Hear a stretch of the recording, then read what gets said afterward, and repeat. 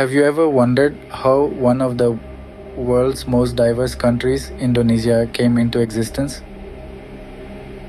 Our journey begins in the misty realms of prehistory, when the first hominids set foot on this archipelago. The arrival of Homo erectus, also known as Java man, around 1.5 million years ago, marks one of the earliest chapters of human history in the region. As eons passed, these early inhabitants adapted and evolved. The dawn of agriculture ushered in a new era of stability and growth. Rice cultivation, in particular, played a pivotal role in shaping the society and culture. It was during this period that we see the birth of early kingdoms, establishing the roots of a civilization. These humble beginnings, from the arrival of the first hominids to the establishment of early kingdoms, were the first steps in a historical journey. These early steps set the stage for the complex societies that would later emerge in the Indonesian archipelago. Now, imagine a time when the archipelago was dotted with powerful kingdoms and empires.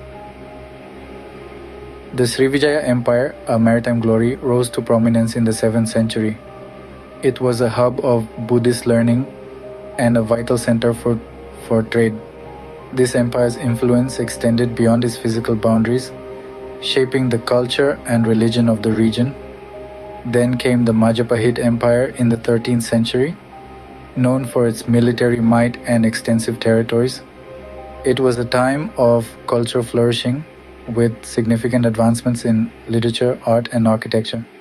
The epic poem Nagara Kretagama, a jewel of Javanese literature, was penned during this era, reflecting the richness of Majapahit culture. In the late 16th century, the Mataram Sultanate emerged.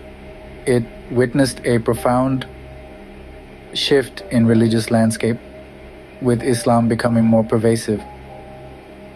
The Sultanate became an important center for Islamic learning and art. Its influence on trade was significant as it controlled the spice trade, which was the lifeblood of the region's economy. These empires didn't just rise, they also fell. Each one had its period of decline, marked by internal strife, external invasions, and economic downturns. But their downfall did not erase their impact. Instead, it marked a transition, paving the way for new powers to emerge. These kingdoms and emperors shaped the cultural and political landscape of Indonesia, laying the groundwork for the next era of colonial rule. What if foreign powers suddenly took control of your homeland? This was the reality for Indonesians during the colonial period. Imagine the year 1500, when the first Europeans, Portuguese explorers set foot on Indonesian soil.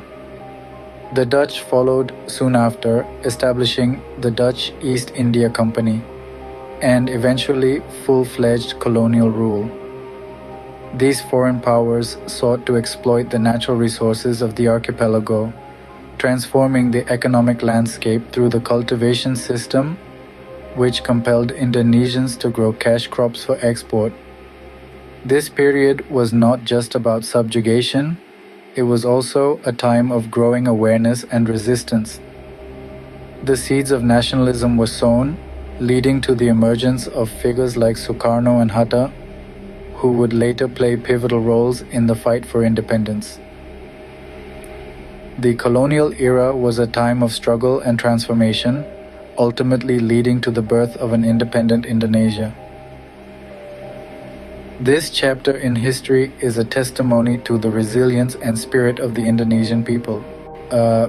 Imagine the joy and challenges of finally gaining independence after centuries of foreign rule.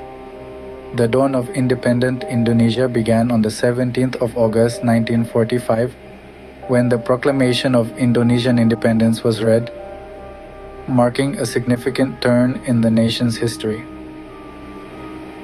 However, the journey to true independence was fraught with struggles.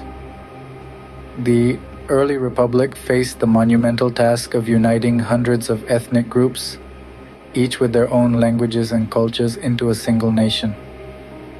This period saw conflicts and power struggles, but also significant progress in the nation's development. Moving forward into the 60s and 70s, the country underwent a series of transformations under different leaderships, each with their own visions for the country. Indonesia experienced periods of rapid economic growth, but also faced challenges such as political instability and corruption.